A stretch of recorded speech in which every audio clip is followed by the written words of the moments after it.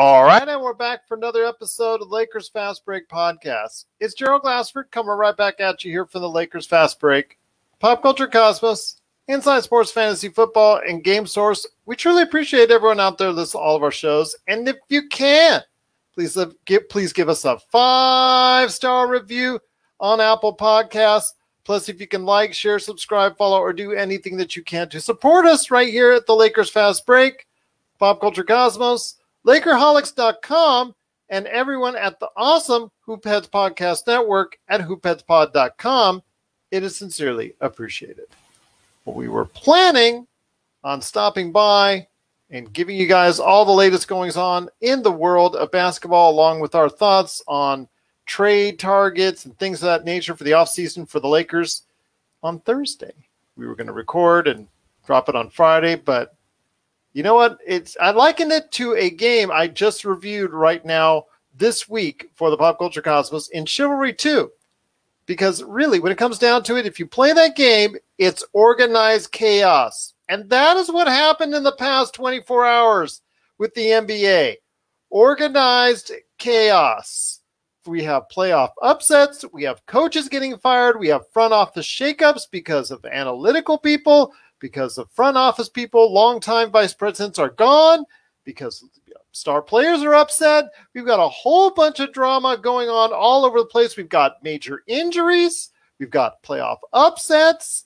We've got players all going into COVID protocol. We've got so much news we want to hit you up with. So we decided, let's go ahead and move it up to today for recording now, so we can go ahead and give you an update what's going on with the NBA playoffs and all the latest news. And we'll go ahead on our Sunday night telecast, a.k.a. Monday for when the podcast drops. We'll go ahead and give you our thoughts on what's going forward. If we were the Los Angeles Lakers, who should we target and all that. So we'll go ahead and drop that for you on Monday's show. But here today to start off with, I'm hoping for more entries. I think that because the game's still going on between the Clippers and the Jazz. But this guy, because he's on the East Coast, wanted to start a little bit early. You got to catch what he wants to do at Lakerholics.com. He is our basketball historian and a guy who is also, like me, always loves the NBA news. It is the Magic Man, Sean Grice. And Magic Man, great to have you aboard once again. Thank you very much, Gerald. And you were right. It was organized chaos today. And it's kind of funny. Halfway through reading the day's events in the NBA, I had the Stranger Things theme running through my head, as if it would have been the perfect theme for what was going on in the day. Just really strange. I actually thought for me it would have been more like the Keystone Cops, personally, because everything seemed to be going blah, blah, blah, blah, blah, blah, all over the place. Touche. That's a better analogy. I agree. Absolutely. Well, you know what? We're going to go ahead and start first and give everybody an NBA playoffs update. First off, there's a game that's underway. We're going to go ahead with 59 seconds left. The Clippers, my oh my, what a surprise, in Utah, are leading by 7 over the Utah Jazz. And we'll talk about that game coming up here in a few minutes, but we'll let that game finish. And I know the other guys, hopefully when they come on, they'll have stuff to say about it too. But we're going to start with some playoff upsets in Philadelphia, where a team that's been so dominant at home, in fact, last season, it was even more ridiculous, their home advantage to what they were on the road. This year, even notwithstanding, they still had a very dominant home record.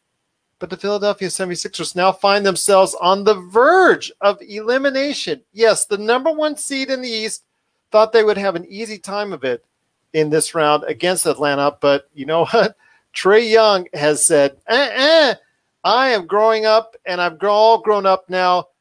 I'll tell you what, it's been such a great showcase and a great coming out party for him. For years now, he has been hearing how he was the lesser part of the Luka Doncic trade, and he's been hearing that for years now and years, and it's going on 3 years now, almost 4.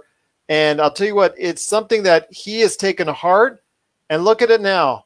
Luka Doncic is now in the middle of Dallas upheaval and chaos, and my friend, we now have Trae Young commanding with averaging well over 30 points a game, providing over 10 assists a game.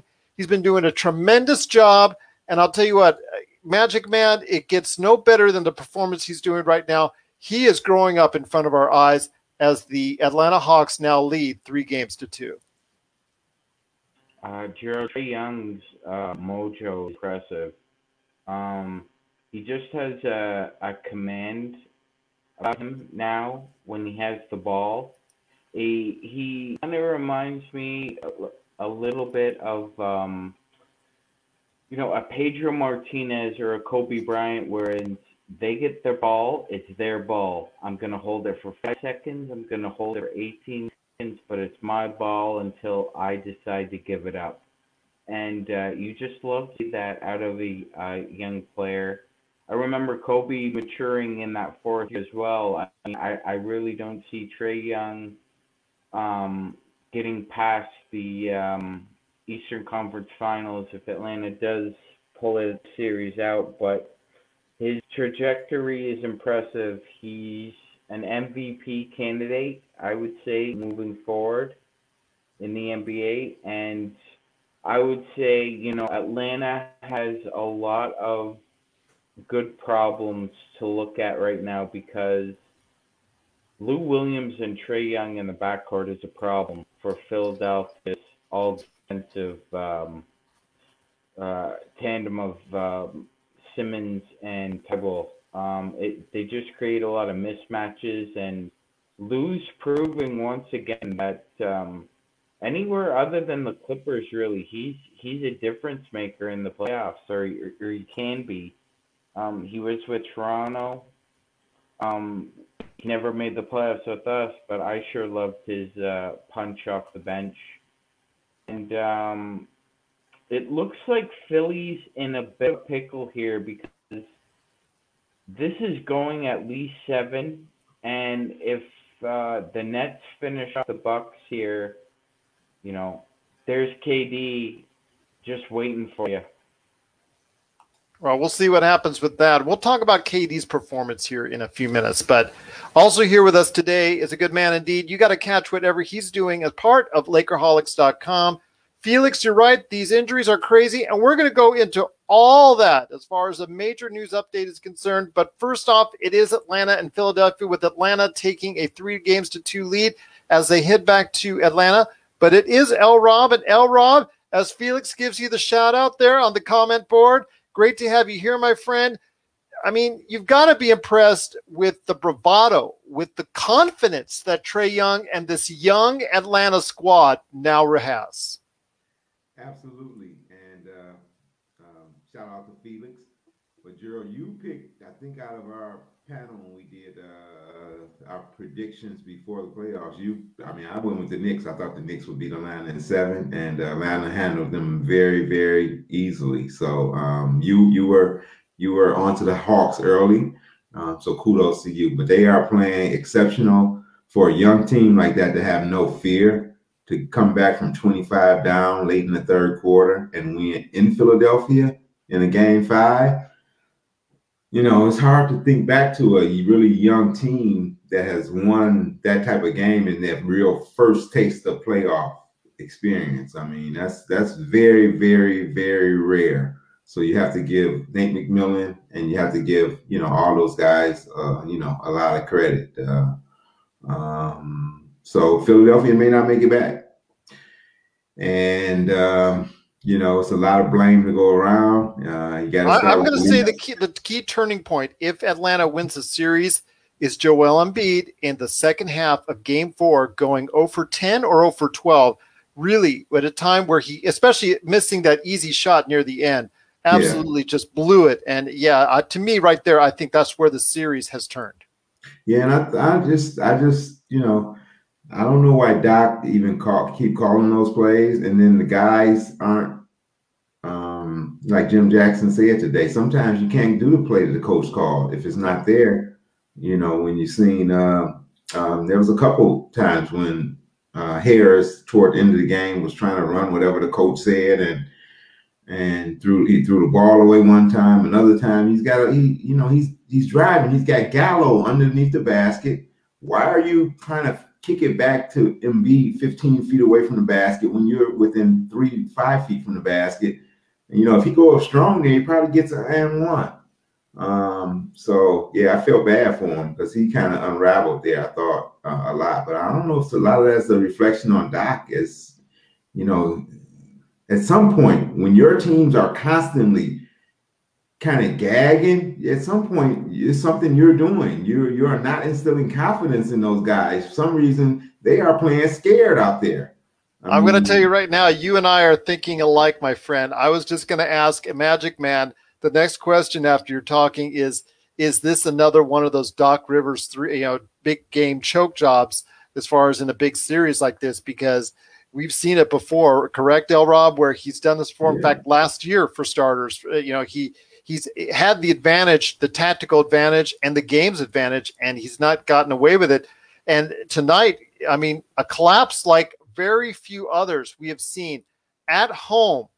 You get outscored by 21. You give up 40 points at home in a playoff game. Magic Man, that is inexcusable. If it was me, I would go LakerTom, and if it was the Lakers, I would go LakerTom on somebody, and I would just rant and yell and scream and rave that I think the coach would be fired and all that stuff. But to me, that is just inexcusable in the fourth quarter of a playoff game. Game 5, not game 1, game 5, a pivotal game in the series. You give up so many points in that fourth quarter. 100% correct, Gerald. And you just identified the trifecta of a choke job, a true choke job. You're at home in a pivotal game, and you just lay an egg in the fourth quarter. Yeah. That is the trifecta of choke. And they have nobody to blame. They have nobody to blame but themselves. The trifecta of the choke. But I tell you what, if Doc Rivers thought he caught some heat the way the Clippers went out last year, you have not felt the wrath of some fans until you feel the wrath of Philly fans. Exactly. This will be the longest summer of his life. The whole thing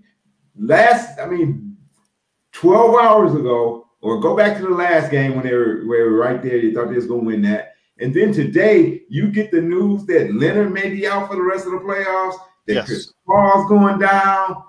You see Harden can hardly move. Philly fans had visions of hoisting the championship trophy. And then, hours later to see their team. You're up by 20. They're up by 20 in the second half. They are. Yeah, I would love to be tuned into one of these Philly radio talk stations right about now. I know they are going nuts. Absolutely. Well, they should. Lee, Brian Westbrook has, I believe, a radio show in Philly, and I'm sure it's going to be lit tomorrow. Oh, man. Absolutely. But again, it is now the Atlanta Hawks going back to Atlanta with a 3-2 lead after one of the major collapses ever in NBA playoff history. Just inexcusable for Philadelphia to do that. And like you said, LRob, the Philly fans are brutal. Remember, these are the same fans that snowballed Santa Claus. So you know what? There's nothing is off limits for them. And especially with the way the coaching changes are right now and the way just basically everything that's going on, you make the wrong mistake like that and it could cost your job. I don't think it'll cost Doc Rivers his job because it is his first year. But then again, we've already seen 2 first-year coaches fired already, so it could be a third on the way if we keep at it like this. But we'll wait and see. Again, the series shifts to Atlanta coming up in a couple of days here, so we'll see how that pans out. But right now, I do want to go ahead and mention that it's still an update. The game is still going on in the final seconds. 116-111 Clippers. Will they manage to pull it out? We'll wait and see. I know that we're going to talk about playoff P, and actually we'll have some kind things for once to say about playoff P, but that's coming up here in a bit. But first off, I want to go ahead, LRob, and ask you this. The performance last night for Brooklyn against Milwaukee, and also bad coaching in Milwaukee, again, as we talk about Budenholzer. But I want to ask you this. The performance by KD. I had mentioned this a few years ago. And this was when KD and LeBron met up in the finals the first time, and KD out-dueled LeBron in the playoffs. I had said at that time, for a brief moment, I think I'll say for at least the first few months of that, after that performance, whatnot, KD was the best player on the planet. And people could argue with me all you want and whatnot, but last night, going 49 points, I think 17 rebounds and 10 assists, truly a spectacular performance, played all 48 minutes and brought his team back from the dead to beat a team in Milwaukee that had the lead, another team that choked another lead out there and just coughed it up in the fourth quarter. Not as large of a lead, though, but still, it was a double-digit lead at one point. Milwaukee, you just got to say they're finding ways to lose rather than they're finding ways to win. But LRob, just a spectacular performance and one of the best games I've ever seen anyone play. Yeah, I think that was he's the first player to do the 49, 17, 10. The only other players to do it was Will Chamberlain and Elgin Baylor. There's only been 5 players that have ever done a 40-point triple-double in the playoffs. So, yeah, it's a very limited list. Yeah, well, Wilt and those guys did it. I think you got to get up to 49, and then you got to get up to 17 rebounds, too. So that probably eliminates everyone else. But they did theirs in the regular season. So, yeah. When you do 20 or 30 in the playoffs, in fact, I was watching some YouTube videos of him doing like 20 or 30 in the finals. As far as rebounds are concerned, I was chipping in another 40 or 50 points, and that was just like mind-boggling. And then I saw him in closing out the series against the Knicks get like 8 block shots, and it's just crazy, like video game stuff for him. But just a tremendous performance by him. You got to be impressed. And again, he is playing like the best player in the world right now. Yes. So, when you go back to that series where, people anointed KD, yes, I could see that, but it still was a little bit, you don't get it every game. You don't get it every game. Leading a little bit more, even though he outdo LeBron in the finals. I think that was the game LeBron opened up the finals with like 50, right? Didn't he drop 50 in the first game of that series? But he closed it out so strong against LeBron, and so that time it was that time. But that was before all the injuries. He had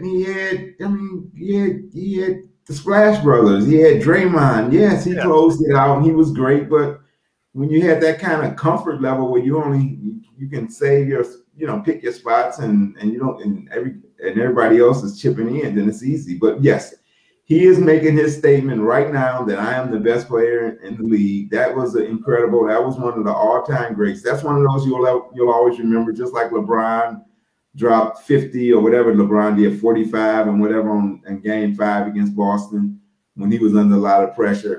The thing is, LeBron has had a lot of those type games. I mean, he's had so many that you don't really remember some of the ones he's had. But KD is making his push. Kawhi was making a strong statement that, hey, I am the best player. Yeah. Embiid was kind of making a statement. So, guys are jostling. But the thing with KD, though, and I want to give him a little bit of props again, played every single minute of the game, and he played defense strong. And the thing is with Mike Budenholzer, and let me turn it also over to and give this guy a chance. He is the mastermind behind LakerHolics.com. It is LakerTom. Tom, we're talking about the Brooklyn series right now, and with Budenholzer and LRob. Tell me if you concur as well, and you can interject as well on this. Mike Budenholzer. Okay, this is the second year in a row I'm going to mention this. Yes, PJ Tucker has had moments in time against KD, but also there's been time in the series that he's gotten roasted, and you have this 7-foot player that's athletic and is supposed to be an all-time great defensive player on the team named Giannis Antetokounmpo. And Giannis Antetokounmpo, for the second year in a row, is not consistently playing defense on the other team's star player. We saw it last year with Butler from Miami. He didn't play defense on him. He played like his swing, or he's guarding someone. He wants to play off the defense. LakerTom, if you have a player like that, wouldn't you at least go ahead and just give PJ Tucker a break and put in Bryn Forbes for some extra shooting and to say, you know what, Giannis, play like the all-defensive player I know you can play?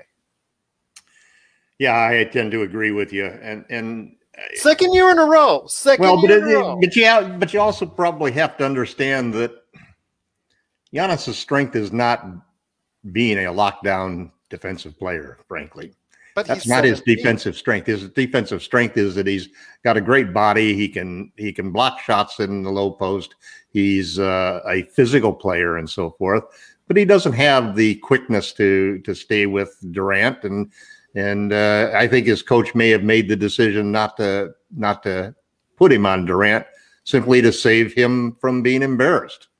But there's also a second part of that goes that defense is as much a mental game as it is a physical game. And the difference between guys like LeBron James and Anthony Davis, who both volunteered for the challenge to guard the other team's most effective player rather than shying away from it, like a lot of the other superstars in the league seem to do. And so I think that part of it is maybe the coach recognizing that his player is not that kind of player who has the physical or the mental ability to go out there and take a challenge like trying to shut down one of the top scorers in the league, and believe me, I mean, I'm not a KD fan, to be honest with you. And I'm sure I'm not a Brooklyn Nets fan, but that was one of the greatest playoff performances I've ever seen. And, who's the greatest player today or this week or this month or so forth, throw the injuries out the door and so forth. That opens up opportunities for everybody. But, this has been a season of unprecedented injuries, unprecedented all-star players going down in the regular season, in the playoffs, and we haven't even gotten to the conference finals, for God's sakes. Yeah. So that's why it's been so fun the past 24 hours. You can expect it, and I mean, it's just like this crazy day where there's so much news happening that Lakers Fast Break decides they ought to have a podcast about it.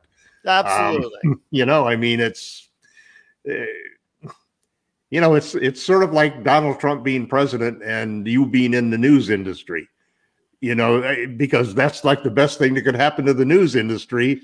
And for all of these talk shows, for websites like Lakerholics.com and for podcasts like Lakers Fast Break, this is nothing but low-hanging fruit being dropped in our hands, As much as we like to say, I agree with you because, in fact, CNBC, CNN, and Fox would all say, they would like a different president to be in place just because the ratings were so much higher for all three of those networks during that individual's time period.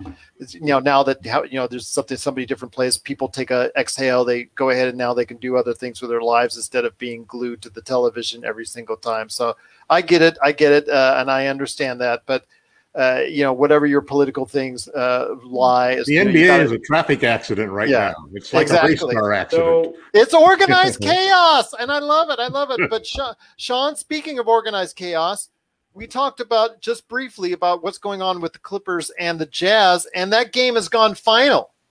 And I got to admit it, LRob, I got to admit it, LakerTom, I got to admit it, Magic Man. Playoff P with tonight's performance has made up for hitting the side of the backboard in the bubble. It's just one game. Well, that was just one game then. Don't go patting him on the back too hard or he'll knock him over. Well, that's true. Well, maybe that's what I'm doing. But again, a great performance. He, obviously he just did a great job. He had to step it up because we're not sure what the status is of how it hurt the injury to Kawhi Leonard is. It is a ACL injury of some type. The team has not expressed to what extent. I know when it concerns the issue about swelling, so obviously there's some concern that this could be a very serious injury.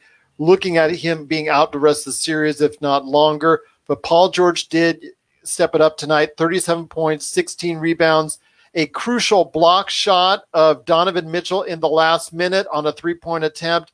And you know what? they win 119-111, take a 3 games to 2 lead heading back to LA. Your thoughts, Magic Man, on this performance? Yeah, Gerald.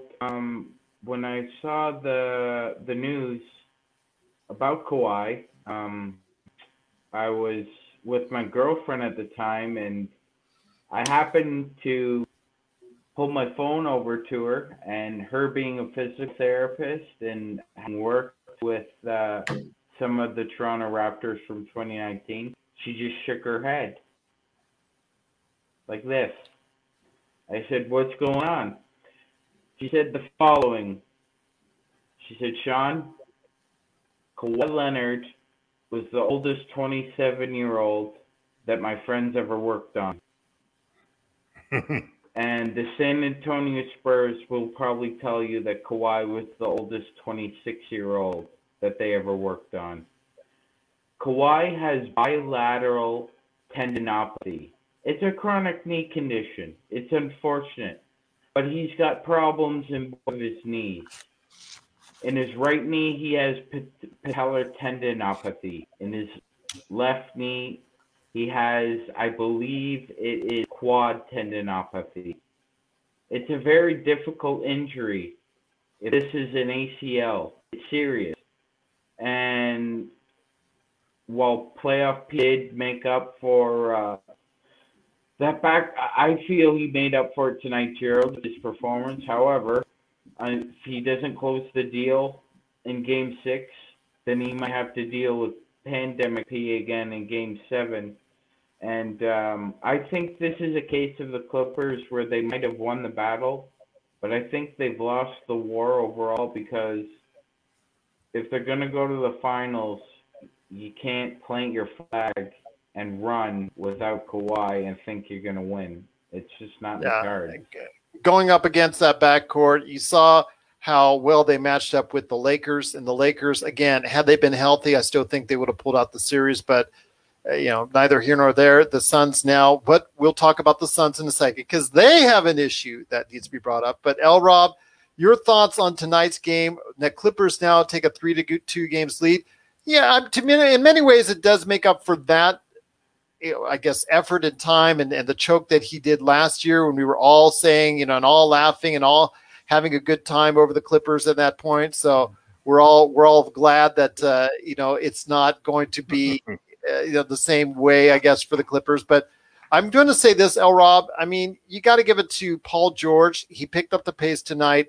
Even if they get by the Jazz, I don't give them much of a chance against Phoenix, regardless of the status of Chris Paul. But your thoughts on playoff P and how well he did tonight? You know what?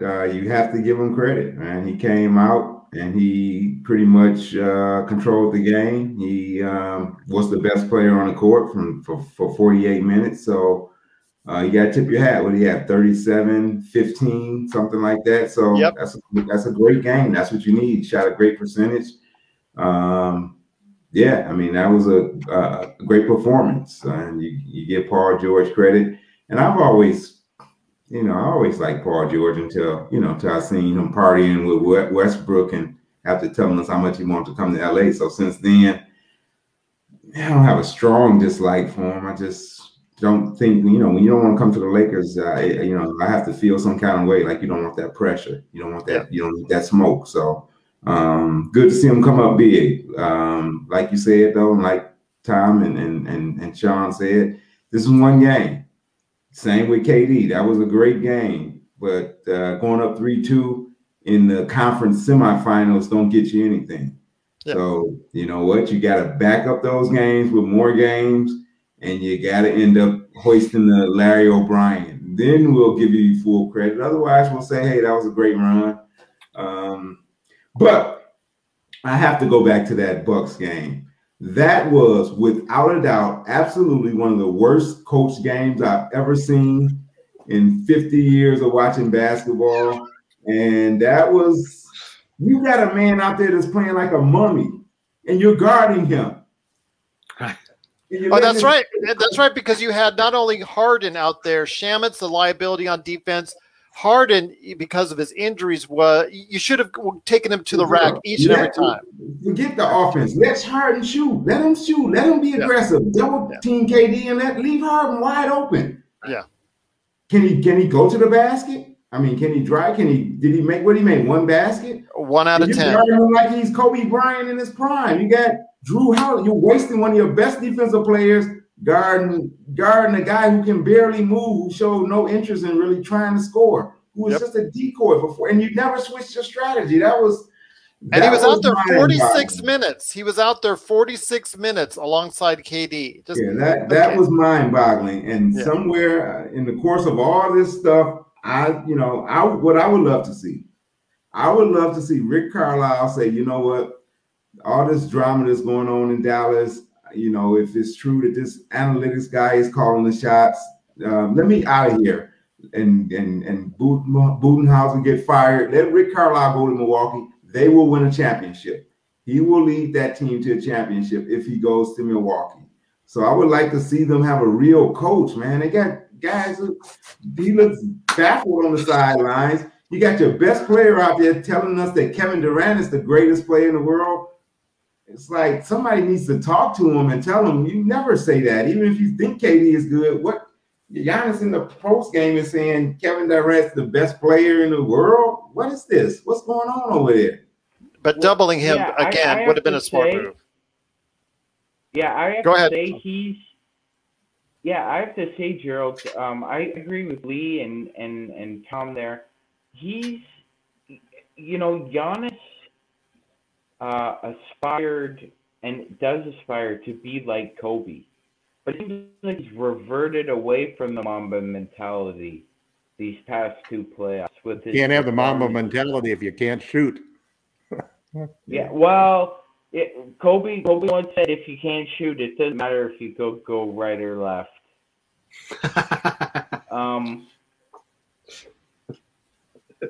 Chris Middleton made an incredible basketball play yesterday. And all Giannis had to do was put it up off the glass. He didn't even need to go strong after it. Yeah. But Butterfingers dropped it. Yeah, but Chris Middleton, you're a scorer. Score that. You're right at the rack. Also true. Well, Chris Middleton, a lot is asked of him. The thing is, because the unique play and the unique style of their star player, Giannis Antetokounmpo, and what he does and what he brings, the only thing that he really cannot bring you is that individual that down the stretch is going to get you those clutch baskets, or you can count on it. It just seems he can get a lot of extra stuff extraneous from the outside, as far as maybe putting in putback dunks or giving you a key block here or something like that.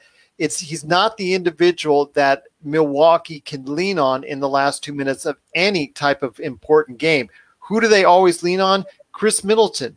Chris Middleton is a good player, a very good player, an all-star, but he is not a superstar. And time again, so much is put on him. He would be perfect as a number 2 guy. And technically in Milwaukee he is, but for some reason, always down the stretch, they play him like he's a number 1. And the problem is he is not a number 1. He's a number 2 guy. He would be the guy that, let's say, on our team in the Lakers, the LeBron, okay, they double team LeBron. You kick it out to Middleton for the easy 3. That's the type of guy. That's the type of player he should be. He should be. But the problem is, with Milwaukee, Budenholzer says, okay, I need you to isolate Middleton. I need you to take it, and I need you to make all the decisions with the ball. And the problem is he's not that type of player. But then again, we could go all day on Budenholzer's mistakes. And you know what? If they end up losing in the series, I don't think you'll be able to see Budenholzer in the job in much longer than that, because there's a lot of firings going on right now in the NBA, and we'll cover that here in a few minutes. But also here today to talk about what's going on with the major news all over the place is a good man indeed. He is part of 5 things at Lakerholics.com. It is Jamie Sweet. Jamie, before we head on to the news, I want to go ahead and hit you up as far as anything you saw with the Clippers going up 3-2, Atlanta going up 3-2, and Brooklyn going up 3-2 before we head on to the major news stories involving Phoenix, the coaching changes, Dallas and their front office, chaos, and so much more. I'll try to nutshell it pretty quickly. Milwaukee has 3 number 2s, and they rely on their defense to be number 1. Neither Holiday, Giannis, or Chris are number 1 guys on any team. They're all at best number 2s in terms of the way they play the game, the way they attack the game. Trae Young is for real. He's going to go farther than he might go farther than Luka Doncic has ever managed to go. That battle between who was the better number 1 pick that draft was. I'm not willing to go there yet. I'm willing to go there. I'm willing to go there. I'm willing to go there, dude. I don't know that either.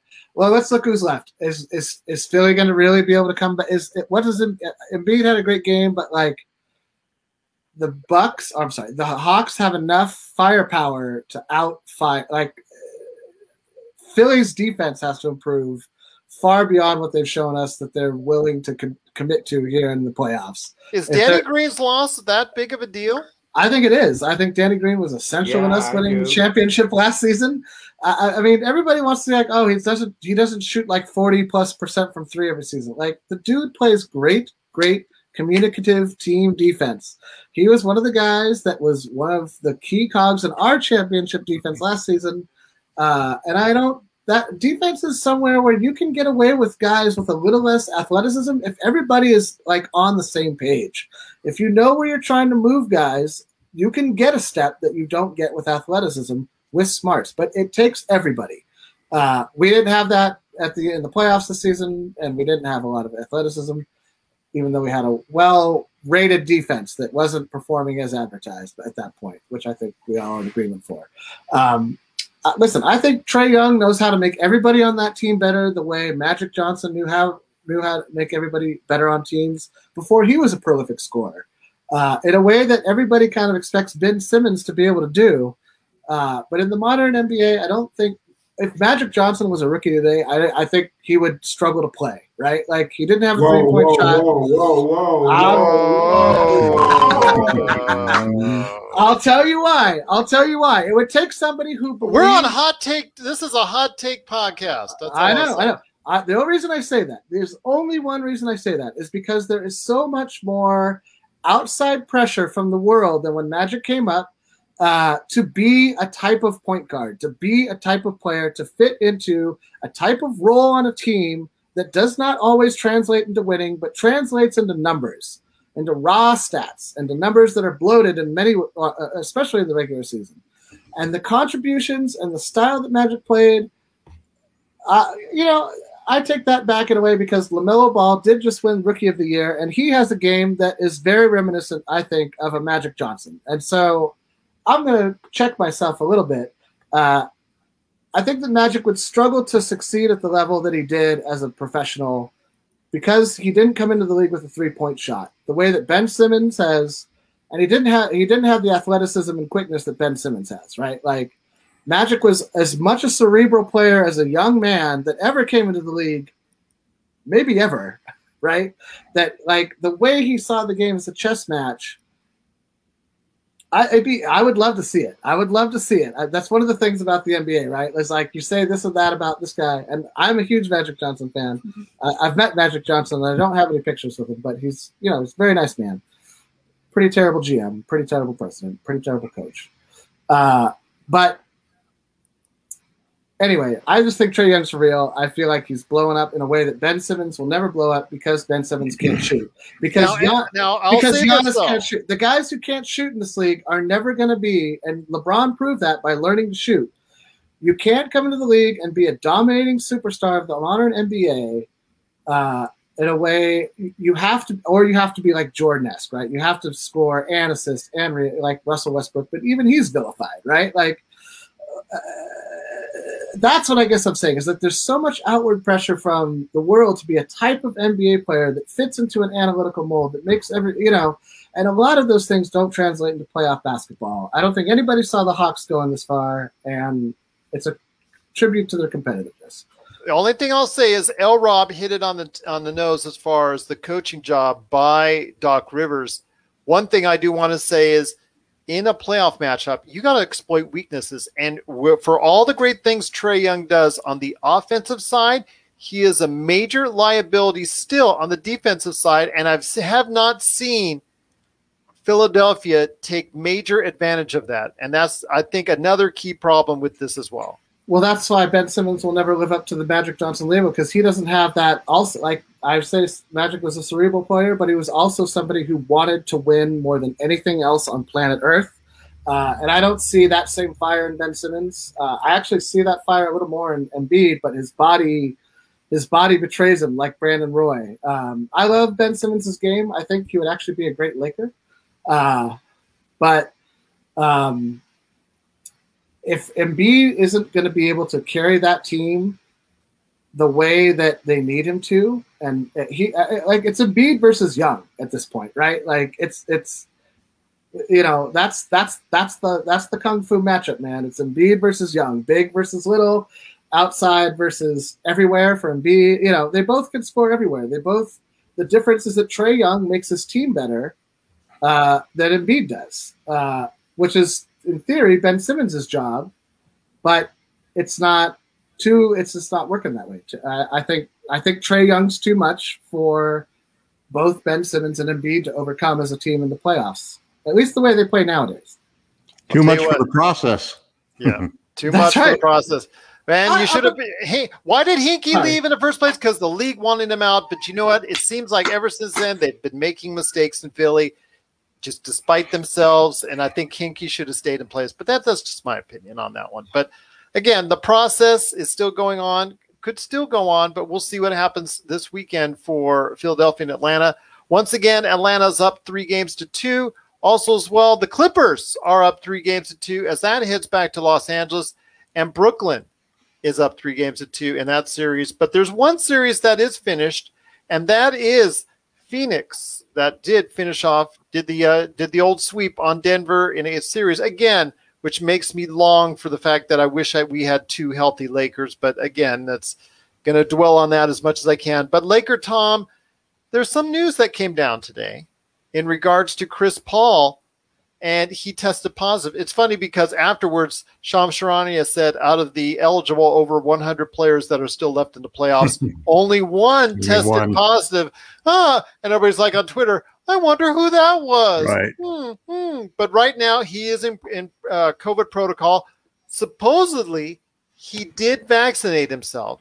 So if he is asymptomatic and he tests negative 2 days in a row, I believe that's the deal. He gets the get out of jail free card, and he gets to go ahead and play if they are going to play, because the series could start as early as Sunday, or it could start Tuesday, Wednesday, could even start later in that. So we'll see. Yeah, I know, Jamie, bubble playoffs, 0 positive tests. But then again, that was in such a confined environment and all that. You saw after they finished off the series, Chris Paul went to the stands. He was hugging family members and things of that nature. You're not sure what happens, what then. And, I'm not going to say that did it, but you never know during the course of what he walked into the locker room, somebody coughed along the way, or just somebody random. You go to the store. I mean, it could happen to anyone at any point in time right now. Now that we are more open, less people are wearing masks, et cetera, et cetera. So, LakerTom, I want to hear your thoughts on this with Chris Paul. If you think he's going to be out, and what would that do for Phoenix against the Clippers or Utah? I don't think he's going to be out. I mean, it would have to be one of those rare cases, 10%, because the vaccines have proven to be close to 90%, presuming that he got vaccinated early before the Johnson single dose was available. So if he got the Pfizer or the Moderna vaccine, it would be, it's a 10-to-1 shot that he actually caught anything. On the other hand, if you test positive, it has to mean something. Yeah. Well, if that's the case, he would be listed as a breakthrough individual, meaning most likely he will not suffer. Yeah, but the problem is there are a lot of false positives that happen out there, so you can't really rely on that test. It's why they have the two negative tests would override that. Well, at least they have some time for him to figure it out. So I think it'll be fine. I think it's possible that I mean, if he has COVID, that's going to hurt the Suns. But I tell you, one of the guys that impressed me more than almost anybody else on that team was Cameron Payne. you look at guys like Ross and like Payne, who come out of nowhere, and all of a sudden are playing, and he has a quickness to him that's really difficult to contain. He gets to the rim as well, maybe even better than a guy like Schroeder. And he can shoot the three. He shoots off balance. He's got more of a set shot, like Schroeder does. But at least it's a quick moving shot. So this is, in my opinion, we had the bubble playoffs, the bubble championship. This is the bubble tax or the bubble penalty championship because of all of the people that are injured out there. And as we look at the teams that are remaining and the teams that are likely to win the championships, it's going to be very difficult for any team to go in there fully healthy, for the championship. I mean, Donovan Mitchell was not Donovan Mitchell tonight. And I know they kept giving excuses for it, but man, he bricked a couple of threes that were just wide open threes that you'd normally expect him to have a good chance to make. So every single team out there has an issue with a player that they're missing, that is a valuable part of the valuable cog in their machines. So it's going to be interesting to see who's going to win the championship this year. As a Laker fan, I enjoy watching all of the games. I'm obviously rooting for, unlike almost every other sport, I'll root for the team that took out my team. I'm probably rooting for the Suns. I only have a couple of exceptions for that. I once rooted for the Boston Red Sox when the Yankees got taken out. I will never root for the Los Angeles Clippers even though they're from the Western Conference. And there are some exceptions like the Boston Celtics and the East that I just won't root for because that's just the way I'm built. But I think the Suns will be okay. This is one of those seasons, like there was an advantage that you had in the bubble for guys not having to play in front of crowds on the road. And you saw some guys shoot lights out for doing that. Now we're playing with fans on the road, but the teams that have continuity, and we're primarily talking about Utah and Phoenix, everybody devalued their finishing first and second, thinking that the Clippers and the Lakers were the better teams. What stood out to me in these playoffs, I think, is that they probably deserve that first and second rating, and the continuity that they have is what's held them through the first two rounds of the playoffs. The Suns have proven that they can take care of business. They took down a Lakers team that, even though they were hobbled, is the defending champion, and it takes a certain amount of pride and desire to do that. It's something that I think you can easily not give the proper value to. So I think that they deserve a lot of credit for how they played against the Lakers. I think they deserve credit in how they played in the second round. They're the only team that's sitting out there waiting for their opponent to be decided. And they're the team that I think may have a shot to win it all. It just depends what happens with the injuries on the teams coming from the East. And, whether or not the teams that are going to win in the West, whether or not the Clippers can probably get Kawhi back. Now, if they lose CP3 because he ends up having COVID or something like that, comes back with a second positive test, that'll hurt him, but it wouldn't hurt him as much as, let's say, the Nets losing Kyrie and Harden, or as much as the 76ers losing Embiid. So, it's Chris is more of a guy who's given them confidence through the year, but I think what he's brought to that team is not going to disappear if he's not playing. Well, I'll tell you what, it's going to be very interesting to see how this plays out. Again, he needs to get 2 negative tests in a row to get cleared. Will that happen before the start of the next round of the Western Conference Finals? We'll wait and see. But again, Chris Paul is currently under protocol. We'll have to wait and see what they'll do as far as that.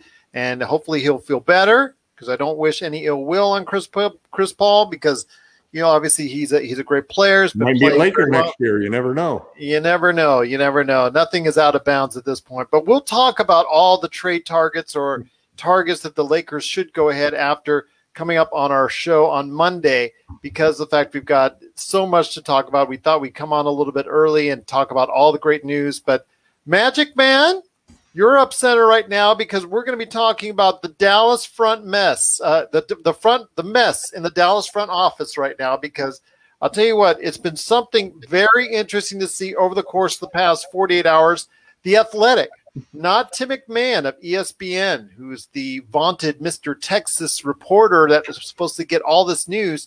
It was the Athletic doing some really investigative journalism. And as a fellow journalism major and graduate, I really just truly appreciate the work that they did on it, because they found out that there's been a lot of tension behind the scenes in the Dallas Mavericks organization, really stemming from what I guess the issues between Luka Doncic, who you really don't want to get upset if you really want to hold on to him long term, because he's on the verge of signing a mega contract here in the not too distant future, and the director of quantitative research and development, Haralabos Voulgaris, who, if you're not familiar with him, is a major individual out in the gambling scene. But he uses a lot of analytics in the way he goes and does about his business. He's become very successful as a gambler based off of analytics, and has transferred that information at the behest of Mark Cuban to the Dallas Mavericks organization over the past couple of years. But over that time, he's built a lot of tension with Luka. And I think because of the fact that the numbers say one thing and Luka is saying another, I think it's pretty much what it comes down to. And they have not been playing very nice. And I guess this whole blow up and this whole tension has led to the, resignation of VP of the front office and a guy who's been with the team over 20 years, in Donnie Nelson, who I think all of us can say we have held in high regards.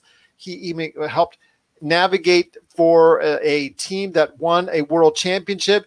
He helped get Luka and made that trade to get Luka into Dallas. He also, I think, was part of the group that helped draft Dirk Nowitzki. I mean, just truly been a part of that organization, and to see him out over all this mess has been really unfortunate. Very unfortunate, very sad, Gerald. I have great admiration for this man's father. He's basically one of the coaches I grew up watching and coaching and learning the game of basketball from, and that's the great Don Nelson. As far as Donnie's concerned, I mean, my goodness, you think about working at a job for 23 years in 2021. Just imagine asking a millennial or a Gen Zer, yeah, you know what? You're going to spend 23 years at this job. I guarantee you 99 out of 100 will say, all right, whatever. 23 years is a long time. And Gerald, it seems like there's been this friction it almost feels like it's a fracking. There's fracking going on with the Dallas Mavericks, with these small tremors and earthquakes going on. I agree with you. It looks like Cuban is really adopting the model of the Tampa Bay Rays ownership. And those guys were from Wall Street. And you talked about the gambling expert that he has. Look, a lot of these guys get in a room with these owners, these math nerds, and they basically convince them a way to run an organization or club that really hasn't been done before. They're so convinced and they're so enthusiastic about their package they wrapped up and put a nice bow on for you, that convince you that what they're selling is real. And like you said, Gerald, it looks like it's a battle between the math nerds and Luka's feel for the game. Now, when Luka talks about a feel for the game, I know exactly what he's talking about because Magic talked about that all the time. He would say, "Yep, we'd go into film study, we'd all understand what we had to do, but 5 to 8 minutes into the ball game, the game plan went to kaput. There's foul trouble, somebody got injured." So Magic's, when the game plan didn't work, I went right to Pat Riley. "No, Pat, I'm gonna feel my way out of this." And Riley would say, "Yeah, go for it, within reason." And it just seems like Carlisle is. I don't think he's resisting Luka at all. I think it's more of a push and pull. And obviously now we see Carlisle's been pressured into using lineups, into using players that he doesn't really think will give him a matchup advantage. And I kind of agree with Lee. I think if Bud is fired, it makes it really easy for Rick Carlisle to say, "Bye-bye, check, please. I'm going to resign." And Milwaukee would hire him in a New York hot minute, like Lee said.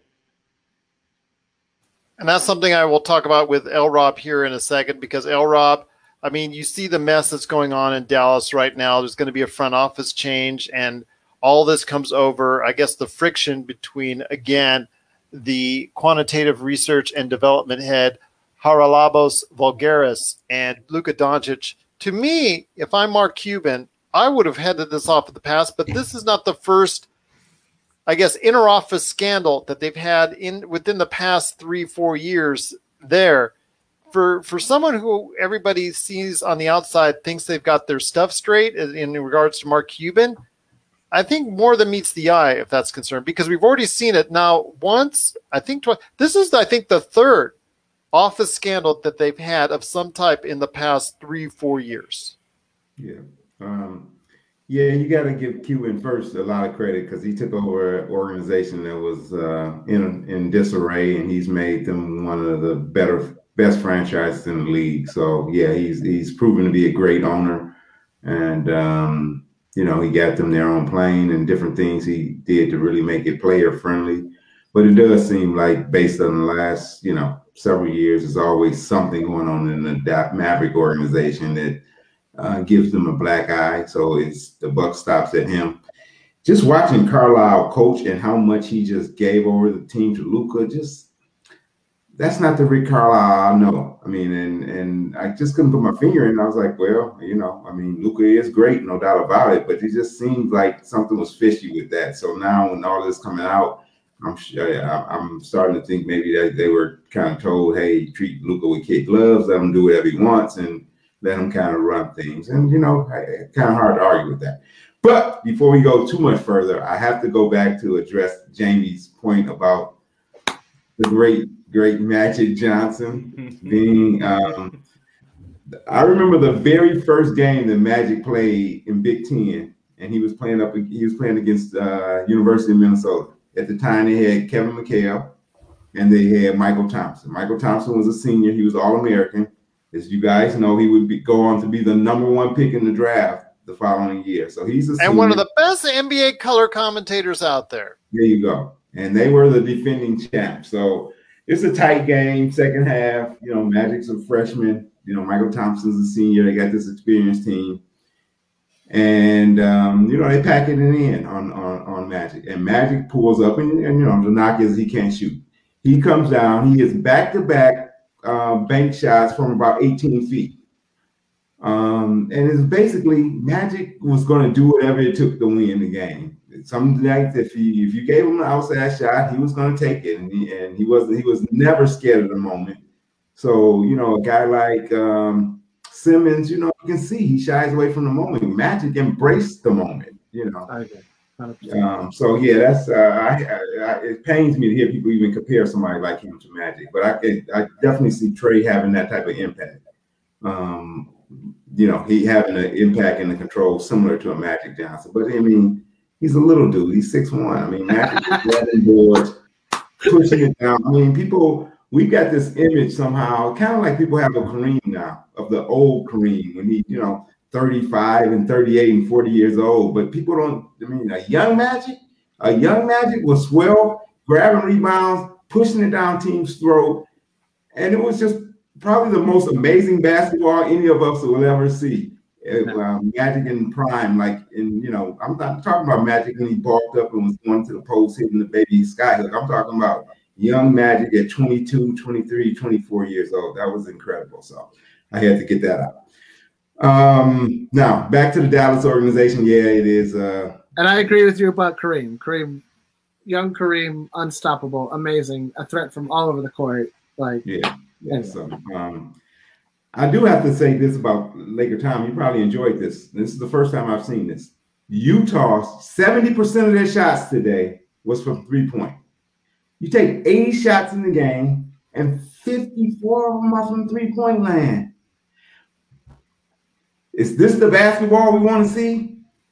I mean, I guess it's supposed to be winning basketball, but I mean, my goodness, I see Chris Paul dominating, shooting mid-range shots. I see Book getting into the lane, shooting mid-range shot. I see KD shooting mid-range shots. These teams that just want to live and die by the three, that's not a formula for winning. That is not. And you know what? As much as it pains me to see the Clippers win, you know what? I don't want to see Utah win playing like that. I don't. So, somebody else will have to take care of the Clippers. If you want to shoot 70% of your shots from 3 points, get out of here. I want to see you gone. Karl Malone's rolling in his Hemi right now. Yeah, something like that. But yes, a lot of stuff going on in the NBA. But before we head on out, Jamie, I'm going to head it to you with one last subject to talk about, and that is another firing. And that was Stan Van Gundy, the second coach this offseason that has been fired after only one season. Did a terrible job with a somewhat talented nucleus in New Orleans. Didn't even make the playoffs. Didn't even make the play-in.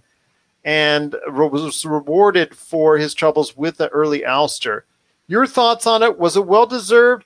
I still think a lot of it, I'm in agreement with what I heard over, I think it was either podcast or NBA radio, putting a lot of it on David Griffin. And I do put a lot of it on David Griffin for some of the things that he did as far as making this a talented but very non-well-fitting roster. I think the pieces it's like a beautiful puzzle, and not all the pieces fit. Yeah, I thought he gave Stan Van Gundy a bad puzzle, but he's not going to fire himself. So, so that's how that works in the NBA. Coaches are always the first to take the fall on any team that performs below or blows it, or if you don't meet expectations. Which I think if he had simply made the play-in, he'd still be coaching the Pelicans today. And I don't think Stan's the right coach for a modern NBA team. I think both Van Gundy brothers are a little too legit to quit. Like they're gonna tell it to you how it is, and they're not gonna be like, "Hey man, you remember yesterday when that guy blew by on defense? Let's get better at that." You know what I mean? If you don't kind of give him a little bit of a hug with the message, it's not gonna get. I think that's the great thing about Vogel. We give Vogel a deserved, critique, but he is able to make young players like Kuz and THT buy into defense, right? That's not an easy thing to do in the modern NBA.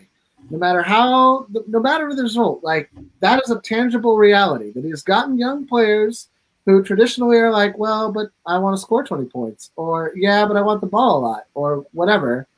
And I think also that they need to play Zion. If Stan Van Gundy was going to be the coach, he should have ran every set from the Dwight NBA Finals year with Rashard Lewis at 4, the OG 4 out before D'Antoni even was Dwight operate the center and throw 4 guys out on the perimeter, and it did work against Kobe and Phil and Powell and Lamar and Bynum and Trevor Ariza, but it would have, I think, gotten the Pelicans to the playoffs this year. They played a weird brand of basketball that never really seemed to maximize any individual player's strengths and try to be but Brandon and Zion and Lonzo a little bit, and look, even Josh Hart. Pick a guy. Well, pick a guy, build the team around that team. He should, and yeah, he should. Ingram thinks he's a closer on that team, and he should be on a team. That's what their issue is. Zion is supposed to be the man on that team. But Ingram thinks he's the closer, right? So I think Ingram is going to get traded at some point within the next, I'd say, this calendar year, either next off season or I would say, at the trade deadline, maybe in 2 years. But you're right, Jamie. If it's a mishmash of a lot of different elements, like signing Steven Adams, it's like trading for Adams. Terrible move.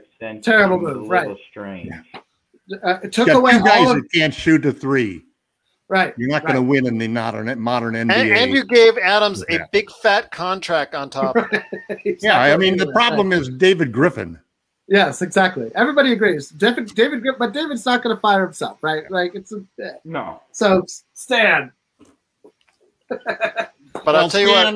Who wants? Stan wouldn't play the young players. That's his problem. Yeah, he wanted to win. But he didn't win. That's the problem. Yeah. And he won. That's the problem.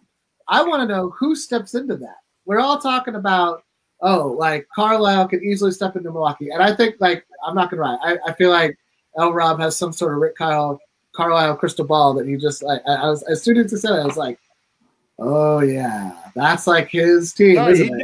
does. His point. The point that Lee made about Carlisle's involvement in this situation and the possible conflict between Carlisle and giving the green light totally to Luka as the superstar on the team.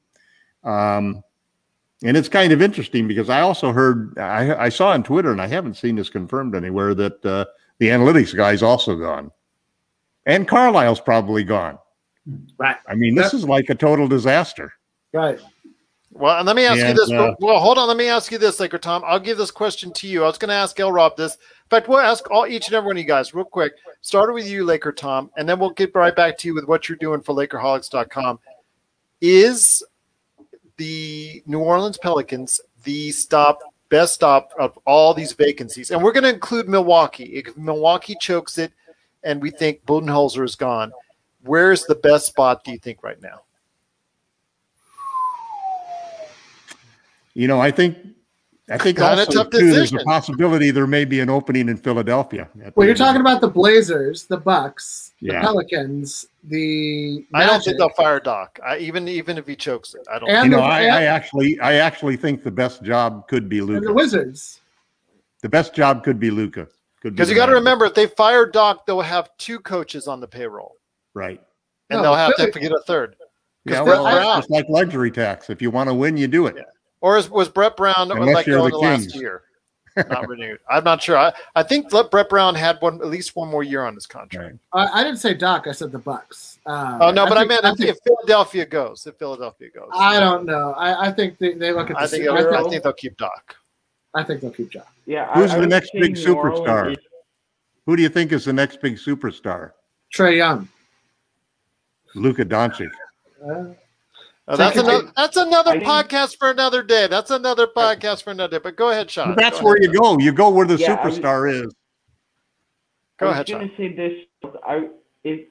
If New Orleans buckles down here and identifies a young, up-and-coming assistant coach, I think you could find the right mix to blend with this young group. This is going to be Zion Williamson's third coach in his third year. His third coach in his third year. But they aren't going to win in the West for 5 more years. And you have to make sure that his player development is on a level that meets your expectations. And a third coach in third year isn't close to what you want. So you need stability here. And you've identified the players that Zion likes that you can build around. But until you trade Brandon Ingram, who thinks the closer, it's going to be a constant battle between him and Zion. But of all the athletes in the alpha male NBA, team. which one, if you're a coach that can get any job right now, and we're going to include Milwaukee, if again Budenholzer does a choke job, and it gets finished off by the Brooklyn Nets and whatnot. But let me ask you, which job is most tantalizing to you?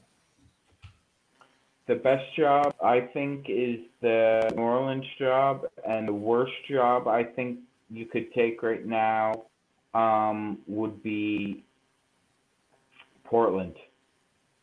Wow, because I would have chosen Orlando, but that's just me. OKC. Okay, no, OKC's got a good sorry, Washington. Washington, yeah. He was from Washington, OKC. But I would have probably said, myself, Orlando's the worst job about all of this. It's a toss-up between Magic. They're going to be rebuilding jobs, so yes, forever. But LRob, if there was a team, let's say you're a coach out there and you're the hottest name out there, and you can get any one of these jobs, and we'll throw Milwaukee into the mix, which would you think is the best opportunity? Well, I like what Tom said. You always go where the superstar is. So if a team's got a superstar, then they're in the running. But it really kind of depends on, do you want the pressure? Do you want to have a team where they're at the bottom, where you can be a fixer-upper and build them up a la Larry Brown? Or do you want to get into a house that's already ready-made and you just need to tweak it? There's going to be a lot more pressure in that latter scenario. So it depends on it really, to me, is between Dallas and Milwaukee, because you got Luka and you got Giannis. Those are clearly the two superstars. I wouldn't take a job in, New Orleans is good and Zion has that potential, but that organization is in such a array. You come in and things don't go well. Next thing you know, ownership want to get rid of Griffin. As well, they should. He never should have fired. He never should have. I don't think it warranted firing the previous coach. That Zion was hurt. Alan Gentry. No, Zion was hurt. What was he on? Minute restrictions. He played 10 minutes here, 3 minutes there, and he was out most of the season. When he came back, they actually played pretty good, and then they were on the road before COVID hit. Now I thought they were on course to kind of make the playoffs. I think they were only like 2 or 3 games out. But at any rate, nevertheless, so he brings in Van Gundy and then he blows him out. So yeah, he's on a short leash. I wouldn't take a coaching job there, knowing that the GM may be gone, because if the GM gets blown out, a new GM's going to want to hire his own coach. So Dallas, they just don't have right now their organization is in kind of a flux too, but they got Luka. So, Luka can cover a multitude of sins. And then you got Zion, and then you got Giannis. So I would go with Milwaukee. Give me a team with Giannis, who's proven to be a great player, one of the top 5 in the league. He just needs help in teaching him how to win. And if you're a great coach, I think you should be able to figure that out. But Drew Holiday, we've been talking about everybody else and giving everybody else grief. He has been very, very disappointing to me, and I like Drew. And I thought he would be a difference maker, but some of the decisions he's making, it seems like guys who are pretty smart players are making dumb decisions. So I know I shouldn't always put that on the coach, but man. So yeah, I would take I guess that's my long way of saying Milwaukee is the job. They have a team that can be a championship team. And if you're a great coach, I would want that pressure. And I would want to coach one of the greatest players in the league, and that's where I would go. Amazing indeed. But again, it's a very, very, very spirited conversation. We couldn't even talk the Lakers because there's so much to go on as far as the NBA news is concerned. But I want to thank so much LRob, LakerTom, Jamie Sweet, and Magic Man for being part of today's broadcast. But before we head out, these guys have got to mention exactly what they're doing at LakerHolics.com. So we'll start first with LakerTom. LakerTom, you're back now. You're back in the swing of things. The site is up, which is always good news. And it's ready to go ahead and get there for you for any interaction with any of the guys out there. But what do you have planned for LakerHolics.com? Well, I think that I think the biggest decision that's facing the Lakers, and it's it's a decision that really cuts through the heart of the whole organization and the future of the Lakers as a team. And that's what happens with Andre Drummond. I think we have a conundrum with Drummond that is endangering the future of the Lakers as a championship competitor. Because I think if we waste our MLE, our non-taxpayer MLE of $9 million, if we waste that on Drummond by somehow convincing ourselves that even though he had 25 games and he didn't really show that he could do anything other than have a minus 3.4 net rating with LeBron, with Anthony Davis. He's not a rim protector. He's not a low post finisher. He's not a lob finisher. He's a guy who seems to be the one guy always out of position when you have rotating defenses and so forth. And he doesn't stretch the floor. He doesn't provide, his man just clogs up the lane. And we're talking about we have 3 real assets to go out and improve this team. We have a draft pick. We've got 2 players under contract, KCP and Kuzma. And we got the $9 million non-taxpayer MLE most likely. So you're going to take one of those and you're going to waste it on a player who's a terrible fit as a center. And I think that is going to be one of the things that I've been pushing for the last couple of weeks, ever since these comments by Frank Vogel and Rob Pelinka about how they really believe that the future of the Lakers is to have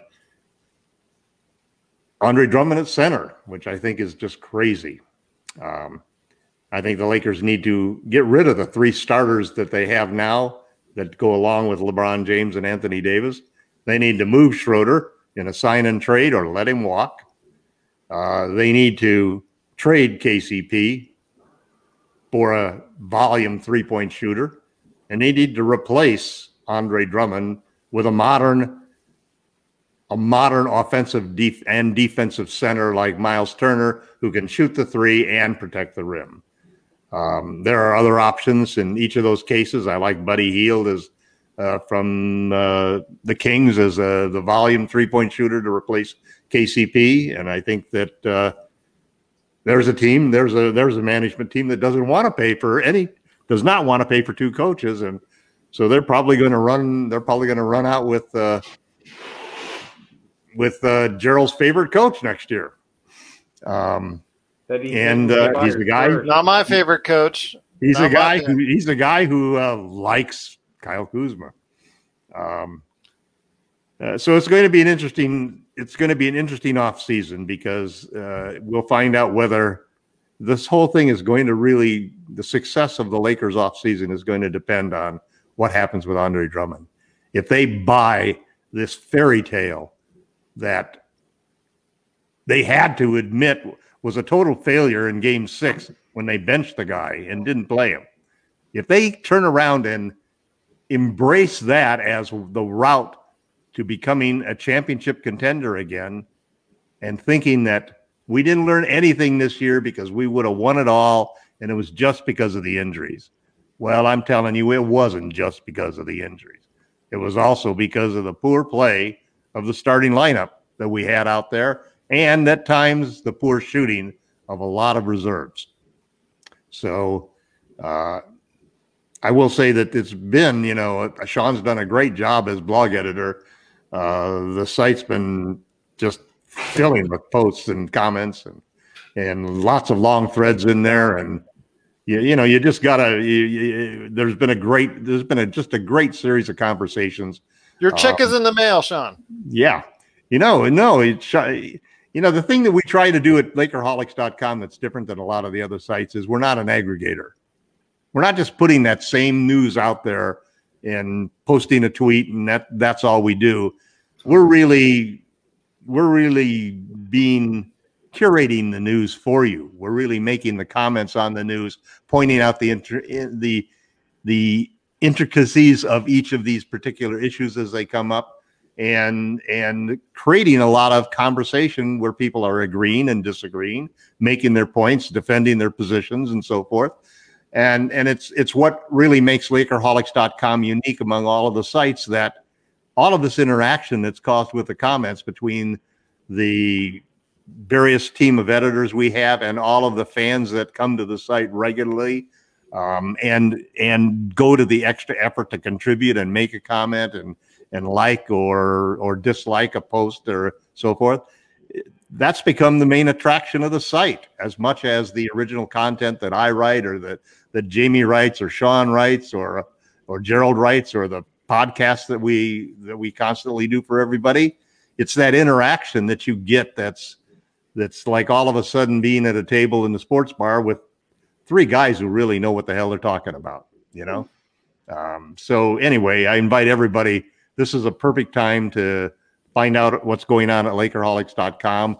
If you're really interested in what's going to happen to the Lakers, for sure be here next Monday to listen to the podcast, because we're going to talk about all of the various options that are available to the Lakers and what each of us believes is the best path for the team to follow. And you said someone new is joining us. Someone new is joining us. You suckered someone in. You added someone to the cult. There you go. No, it's anybody who's watched, who's read. I feel Medium, like you're Tom Cruise now. Anybody who's a fan of Medium, Spencer's good. Spencer from Basketball University is going to join us on Sunday, and he does a great job. He's actually a college student, so this is not a full-time gig for him, but he's got a great site, and he has great insights. He does some really lengthy articles. He's a Lakers fan, lives in the Central Time Zone.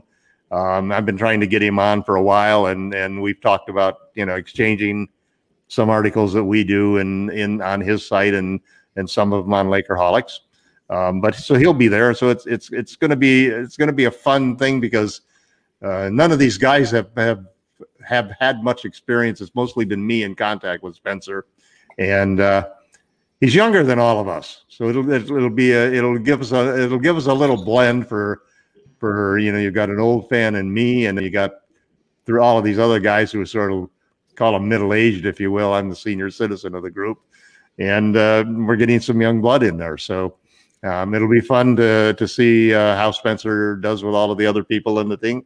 And if you get a chance, go to Basketball University and check that out on Medium, because he's got some great stories, great insights, and just be ready to read long articles. LRob, let me ask you this, LRob. How many days do you think it'll be before Tom kicks me, Jamie, and Sean to the curb? You guys will be on a short leash. So Spencer, bring the pain, and give Tom a reason to make some big moves. But sounds like it's going to be interesting, Tom, and the Lakerholics site, like you said.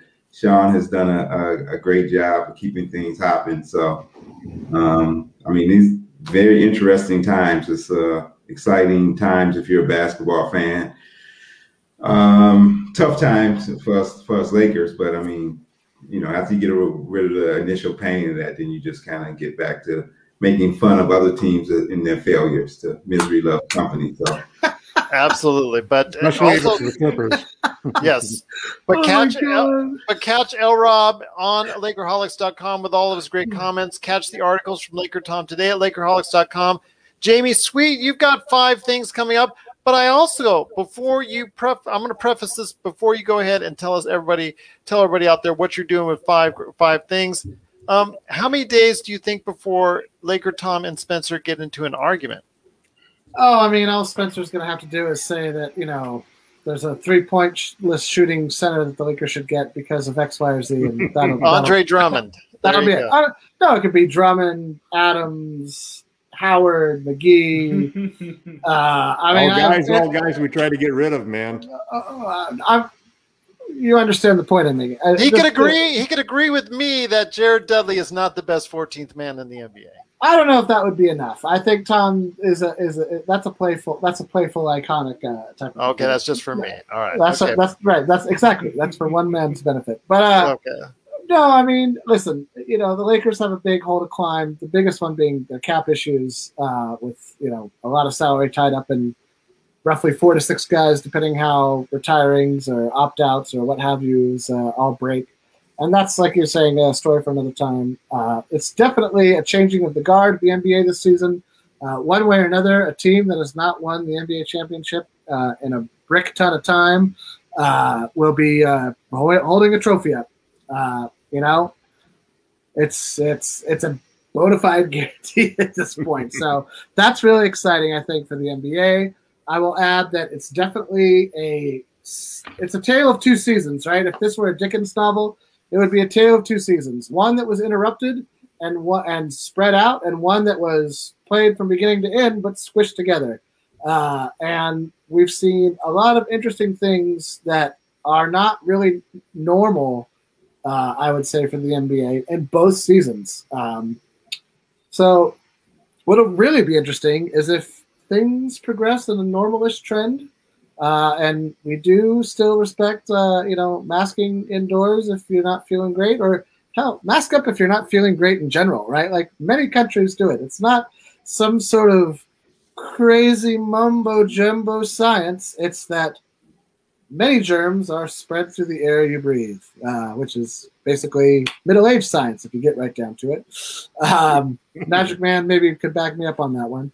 I don't want to catch a cold, and I don't want to catch COVID. That's what I'm saying. There you go. That's what I'm saying. I don't want to either. So who wants to catch a cold? If you want to stay home from work, you pull the Birdman pop. Birdman. I literally talked to people who have basically said, I'm never going shopping again wearing a mask. I haven't had a cold in a year. The hell with it. I don't care how stupid I look. I'm sorry. You get to look like a bandit, right? With like a cool, like if you could make us like. That's all I'm gonna say. I haven't had a cold I didn't get a cold in 2020, and I haven't caught a cold yet in 2021. Neither have I. Yeah, so it's a gold thing conspiracy going to ruin our society. You wear one. It sounds like it's getting late because Jamie's really going off the deep end. But before we head on out, Sean, new age for the NBA is all I want to say. Young stars. If Kawhi somehow manages to pull all the way through, he'll be the only one. One of the few that's only won an NBA championship before, and that's. Yeah, but his knee injury is going to prevent him from doing anything else. I agree. Yes, but Sean, before we head on out, I know you got some great stuff as the blog editor for LakerHolics.com. So tell me your thoughts and what's going on at LakerHolics.com. Gerald, once again, thank you very much for sharing your platform with us and myself in general. It's been a real pleasure, and I hope it continues down the road. Sounds like a resignation letter. I hope that's not the case. No, just humble thank to okay. Well, thank you. Our host. Well, you know what, Gerald, with all the injuries and with distractions and interruptions we've had this year, I'm going to paint a picture for Laker fans and for general NBA fans. This year's playoffs has been like if there was a nuclear holocaust, there was only one gas station open, and edible food available. But the gas station sandwich was about 6 months too old, and it's got gasoline dripping all over it, but it's the only thing for miles. That's what we would be forced to endure this year with these playoffs. Unfortunately, LeBron wasn't the only one that saw this coming. Arash Markazi had a couple of really good tweets this evening that said health officials from basically all 50 states predicted this would happen in the NBA. A short layoff with minimal rest. Players aren't getting their 7 to 8 hours of sleep that they require. There were a multitude of factors that led up to this. But one thing we can say is hopefully next year, it's an 82-game season, we can get some sense of normalcy because we sure as hell didn't get this year. That's right, indeed. But again, for the best place to go for all your NBA news, information, and of course, anything on the Lakers. And if you want to share your thoughts on what's going on with the Lakers and everything that goes on in the NBA, there's no better place to go than Lakerholics.com. Well, I want to go ahead and thank everybody from Lakerholics.com. Also, everybody watching and listening. We will be back on Monday for you listening out there. And if you're watching us on Facebook, you can go ahead and catch us on Sunday night as we go ahead and tape another great episode of the Lakers Fast Break podcast. Jamie dropping the Angels knowledge on us. Hey, they can't pitch. They can't win. Simple as that. That's all it takes. Otani can go ahead and pitch. Recognize greatness. Trae Young. He can hit all the home runs he wants, and he can pitch all the complete games he wants. Shohei Otani.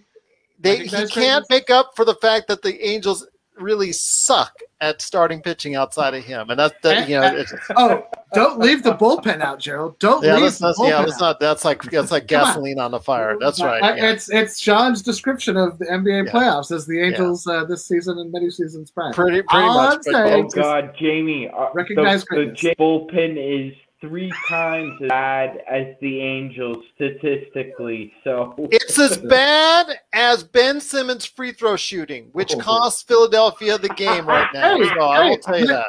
Lonzo Ball improved his free throw shooting. It can be done. It can be done. It just got to work at it. But that's another podcast for another day. But I'll tell you what, it's going to be great as we continue to go ahead and update you on the NBA playoffs. We'll be back on, again, Monday. If you're listening to us, we're going to talk about what the Lakers need to do. Plus, we will give you an update on the NBA playoffs as Brooklyn faces off in Game 6 against Milwaukee on Thursday. And then you have the games with Atlanta and Philadelphia. And also as well, you have the Clippers and Jazz. Will all those series end in the next couple of days? Who knows what's going on? But I'll tell you what, it's been organized chaos, like I said, here in the NBA. We appreciate you listening. We appreciate you watching. But join us again on Monday. And please also, don't forget, Father's Day is just around the corner. If you haven't gotten a gift yet, best place to go, manscaped.com. If you type in the code as one word, fast break, 20% off. You laugh, Tom. You laugh, but manscaped.com is the best men's grooming product that's out there. 20% off plus free shipping if you type in the code fast break. But guys, it's been great talking to you about this organized chaos known as the NBA.